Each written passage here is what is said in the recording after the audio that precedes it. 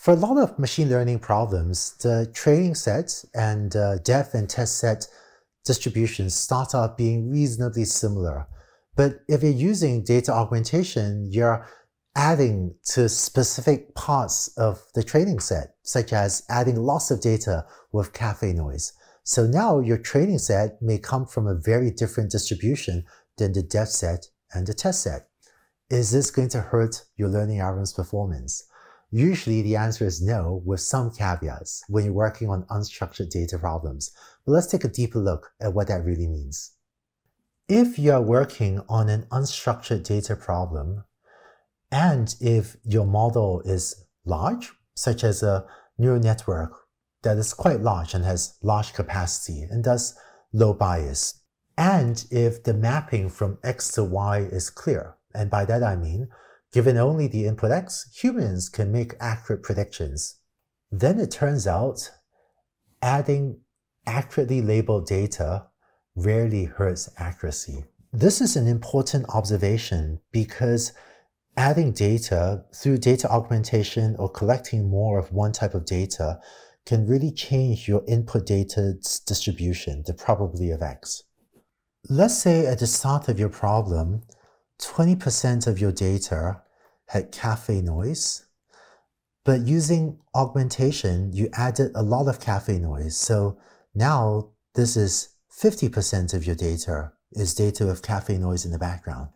It turns out that so long as your model is sufficiently large, then it won't stop it from doing a good job on the cafe noise data, as well as doing a good job on non-cafe noise data. In contrast, if your model were small, then changing your input data distribution this way may cause it to spend too much of its resources modeling cafe noise settings, and this could hurt its performance on non-cafe noise data.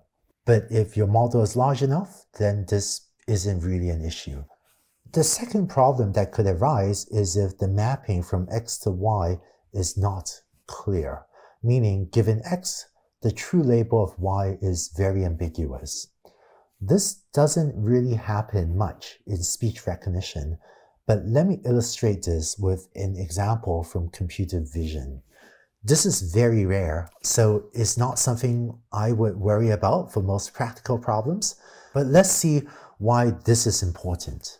One of the systems I had worked on many years ago used Google Street View images to read house numbers in order to more accurately geolocate buildings and houses in Google Maps.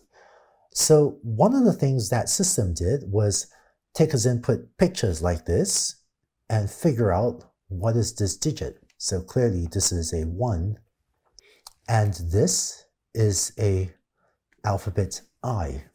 You don't see a lot of I's in Street View images, but there are some buildings, you may see a sign that says navigate to house number 42I. But house numbers really rarely have an alphabet I in it. Now, if you find that your algorithm has very high accuracy on recognizing ones, but low accuracy on recognizing I's, one thing you might do is add a lot more examples of I's into your training set. And the problem, and this is a rare problem, is there are some images that are truly ambiguous. Is this a 1 or is this an I? And if you were to add a lot of new I's to your training set, especially ambiguous examples like this, then that may skew the dataset to have a lot more I's and hurt performance. Because we know that there are a lot more 1s than I's on house numbers. If the learning algorithm sees a picture like this, it would be safer to guess that this is a 1 rather than that this is an I. But if data augmentation skews the dataset in the direction of having a lot more I's rather than a lot of 1s, then it may cause the algorithm to guess poorly on an ambiguous example like this. So this is one rare example where adding more data could hurt performance.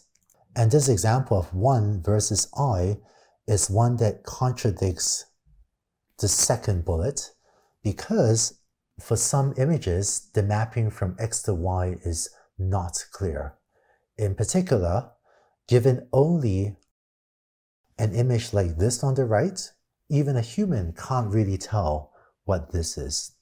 Just to be clear, the example that we just went through together is a pretty rare, almost corner case, and is quite unusual for data augmentation or adding more data to hurt the performance of your learning algorithm, so long as your model is big enough, maybe your neural network is big enough to learn from a diverse set of data sources. But I hope that understanding this rare case where it could hypothetically hurt gives you more comfort with using data augmentation or collecting more data to improve the performance of your algorithm, even if it causes your training set distribution to become different from your def set and test set distribution. So far, our discussion has focused on unstructured data problems. How about structured data problems? It turns out there's a different set of techniques that's useful for structured data. Let's take a look at that in the next video.